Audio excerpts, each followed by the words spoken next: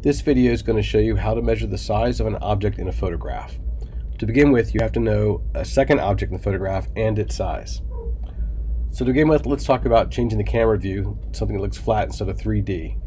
So what I'm going to do is go to the top of the menu where it says Camera and go down to where it says Standard Views and choose Top.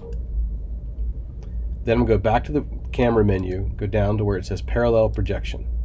So now it looks like a flat surface. Time to import the image. So I'm going to go to File and go down to where it says Import. And it's got all these different file types. So I chose all supported types. And I'll find my image. So here's my image. Then I'm going to click down here on the corner once. And then I can scale it to anything I want to just to see. So I'll just do it like this. The bigger the image is, the better your precision will be. But I'll make this size to fit on the screen. Now I need to change my units to meters. So I'm going to go to Window, Model Info, and then where it says Measurement Units, format says Architectural right now. I'm going to switch that to decimal and select meters, which has already been selected from a previous thing that I did.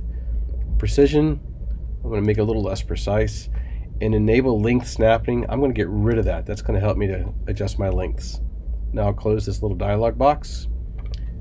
Select the tape measure at the top of the screen, and I'll click on the bottom of my known length, so I know that this blue box is 2 meters high. I'll click on the bottom, and then I'll go all the way up to the top and click on that.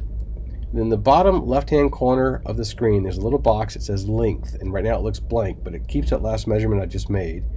I'm going to click in the box, and I'm going to type 2.00 M for meters. When I hit return, it's going to ask me if I want to rescale my model, and I do. So I'll click yes, and then it will scale it for me. And now I can find the length, the scaled length of anything in this model.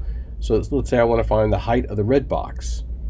I can take my tape measure, the diamond, put it on the top of the red box, being as precise as I can, and go down to the bottom of the red box. I'm just dragging the whole time to the bottom, and I can see that this red box in this scaled image is 0.446 meters. It just disappeared, but it's 0.446 meters right there to the bottom. I could also measure the width if I wanted to.